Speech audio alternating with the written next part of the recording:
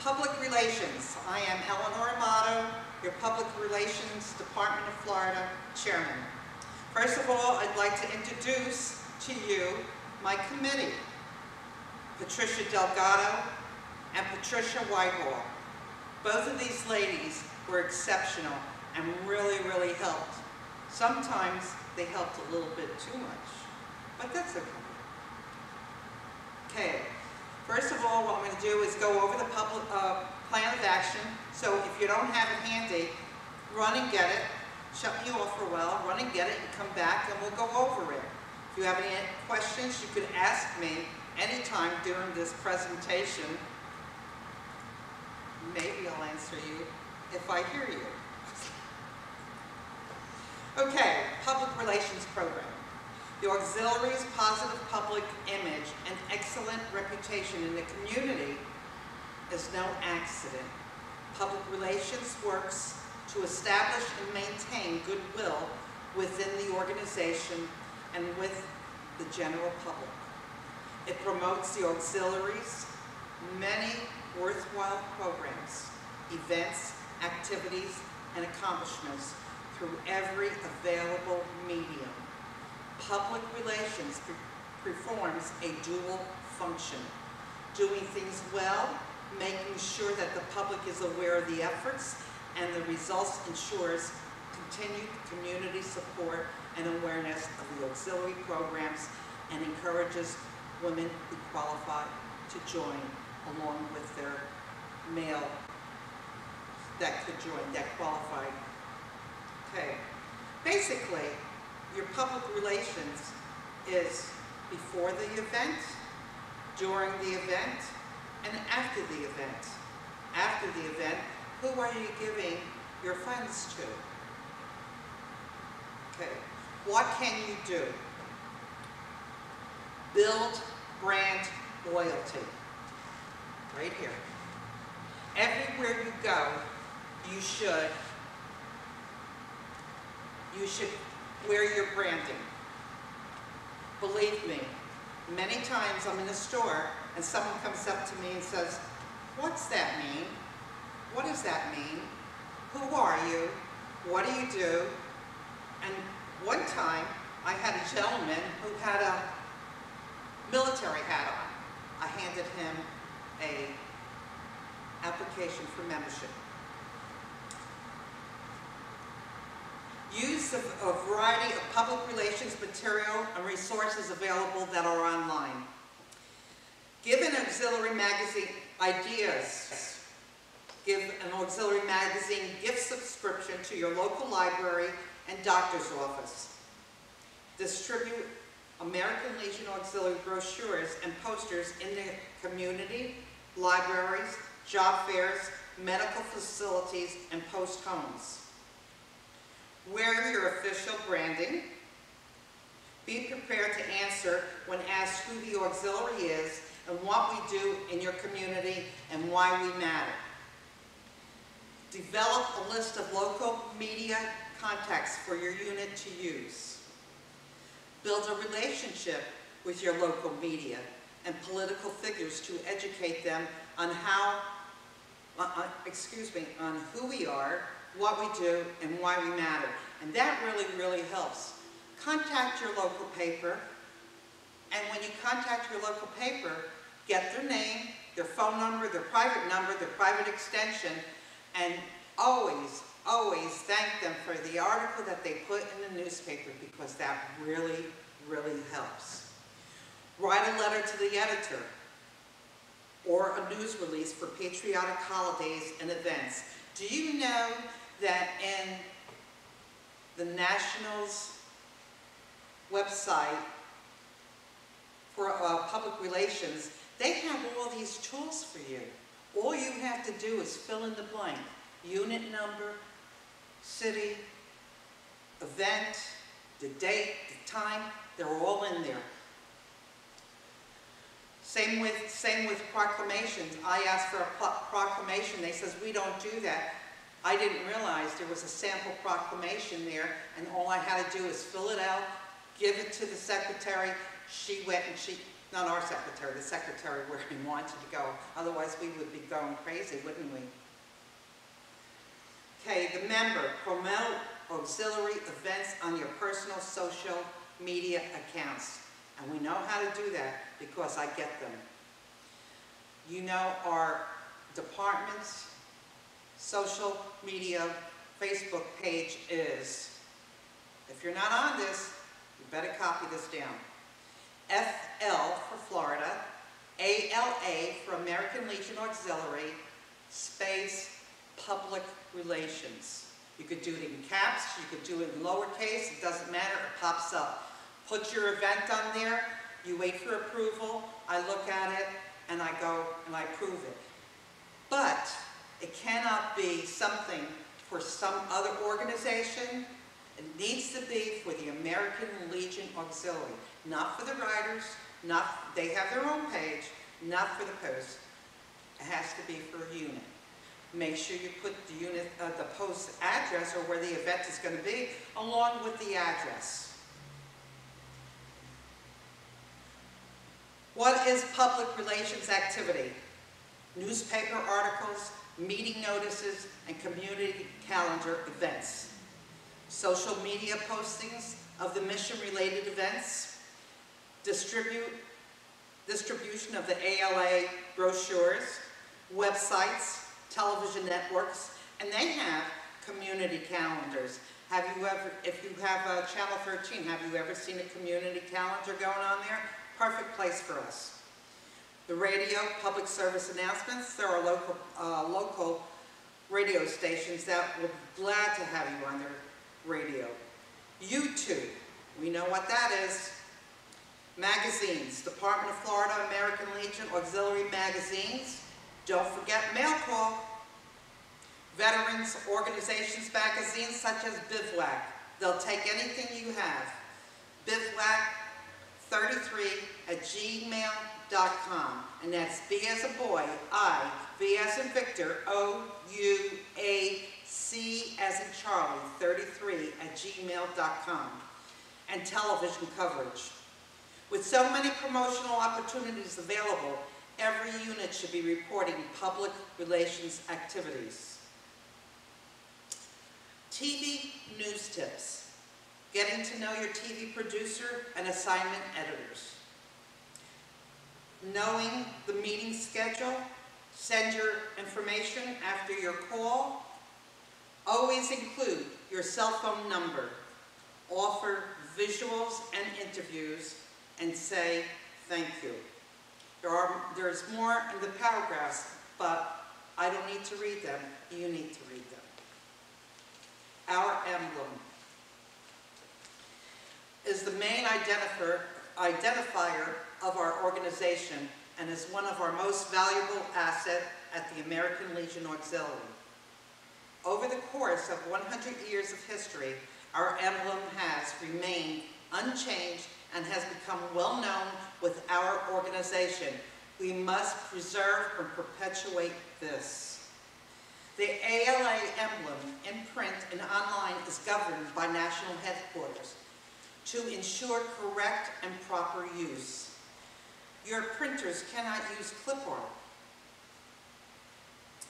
If a local unit, post, or department wishes to use the emblem on a newly designed graphic, a letter of request for approval must be sent to the National Secretary's attention. Permission to reproduce the emblem is confined to those activities and listed in emblem usage. Now, if you're going to go and get shirts for your unit and your unit has 200 people and you want to order, let's say, 100 shirts, or you want to get permission to use the emblem for 100 shirts, ask for 2 or 3, because if you run out, or if you sold 100, then you're going to have to go back and ask for permission again. So the best thing for you to do is to get permission for more. They're not going to say you need to go and buy 300 shirts. They're just going to, you don't have to go in there and ask them for permission again. Here's something that I was very, very surprised about. Emblem use on grave markers. Did you know that we have a grave marker for auxiliary members? Grave markers from the American Legion flag and emblem sales does not require approval of the National Secretary. The use of the American Legion Auxiliary emblem on grave markers purchased from outside sources requires approval from both the Department Secretary and the National Secretary. The following information is required: the full name and address of the member, name and number of the unit which she belongs, verification that she was a member in good standing at the time of her death, and the name and address of the manufacturer of the grave marker. If the manufacturer is unknown, the name and address of the interment must be sent. Approval of the ALA emblem on a grave marker on a pre-need basis, one of two conditions must be met. She must have been a member of the ALA for at least 20 consecutive years. That's if you're going to go and ask for it before the person dies. Before, you do not have to be a member for 20 years. She must be paid up for life member, regardless of the length of her consecutive membership. It must be one or the other. And if the member is deceased and the request is made by her family, the member must have been a paid up for life member at the time of her death. This is in your plan of action. For further information, you could go on the national website, which is alaforveterans.org. If you are not a member of this website, it's very easy to join. All you need to do is have your membership number, put it in there, and your information. And I believe you need to put your email address on there. I don't know, I don't remember. But anyhow, it's a good resource for you. The placing of your gravesite emblem. ALA emblem should always be displayed at the top of any production with nothing placed above it, except in some rare instances, the American flag is permissible to be placed above our emblem.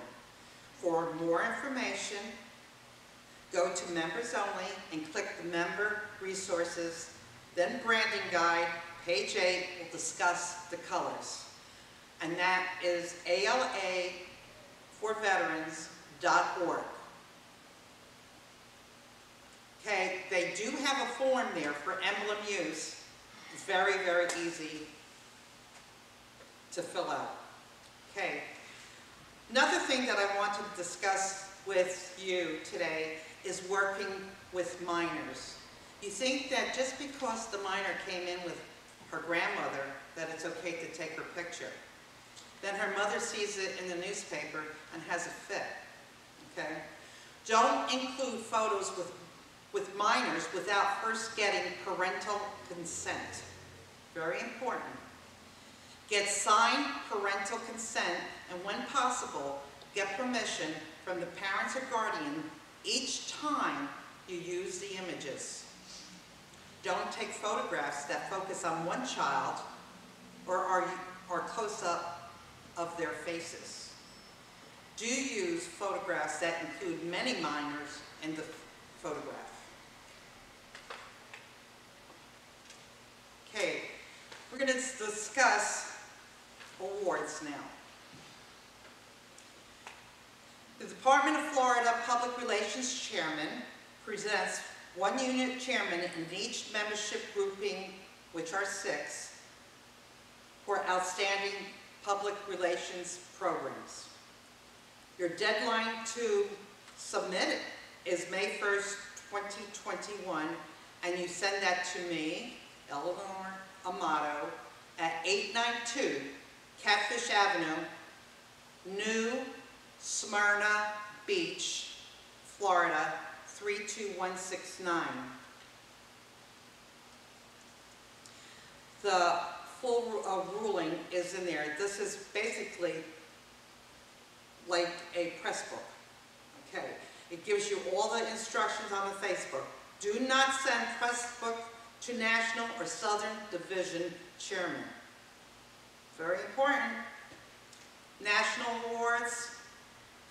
There's quite a few national awards for units. Okay, a member award. ALA Brand Ambassador. It's given to a member. Unit award. I'm not going to read this all to you because it's long. There's another unit award for a public relations team for the centennial celebration, and another unit award for active public relations team centennial per division. So there's quite a few of them. Please look them up, and let's get Florida on stage for that. Okay, now I'm going to give you my report for public relations. We had a wonderful year, and this year, and it is because of the communication on the unit level. Who doesn't like to see their name in lights? I know I do. As a result, the Department of Florida had over 1,900 pictures posted on Facebook, and we have a total of 603 members on our page. I asked for 600 by Christmas this year, and we made it already. You think we should shoot for 700 by Christmas? Pass the word around. Our Facebook page is FLALA Public Relations. Department received a total of 41 entries for the Public Relations Scrapbook Narrative. There are 21 proclamations made in our state, along with birthday wishes from Governor Ron DeSantis. We are still celebrating the auxiliary 100-year anniversary. This is our second chance. If your unit didn't do a celebration last year, plan one this year, and remember, big or small, invite the mayor, councilman, dignitary, and picture it and send it to the newspaper. It doesn't have to be a party. Did you help clean the posts? Didn't you do it to help the Legion? How about a bus stop bench or a plaque in the Veterans Park? There are so many things we could do. Be creative. Florida Public Relations gave our members a challenge during this pandemic crisis. Send the names of the members who are making masks for the frontline heroes to Florida Public Relations, and your name will be put in a drawing for a beautiful handmade jewelry set made by Kathy Helmlin. Drawing will be done at Fall Conference. We have a total of 26 in the drawing.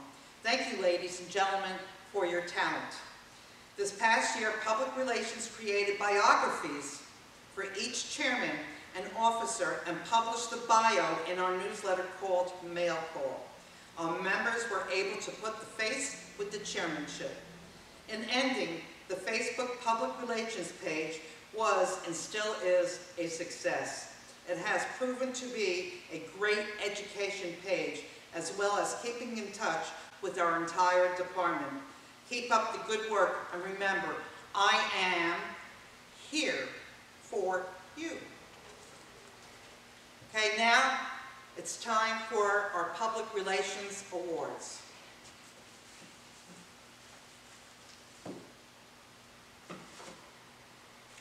Group 1, Tampa, Unit 5, Patricia Delgado. Thank you, Pat. Peppermint Patty, she's known as. Group 2, Jacksonville, Unit 88, Nancy Tosca. Thank you, Nancy.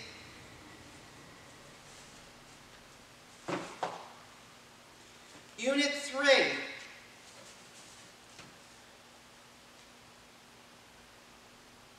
Group 3, I'm sorry. Pine Castle, 286, Robin Schillhammer.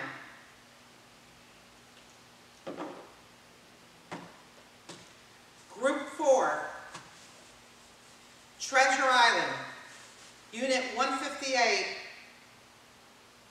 Liz Close. Group 5, Lehigh Acres, 323, Patricia Whitehall.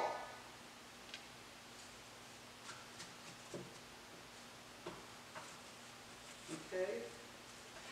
Group 6, Dunedin, Unit 275, everybody's friend, Sharon Damsgaard. The Dorothy Duke Award, Press Book. This award is sponsored by Melbourne Unit 163. It is awarded to the unit which submitted the press book, which is judged best around.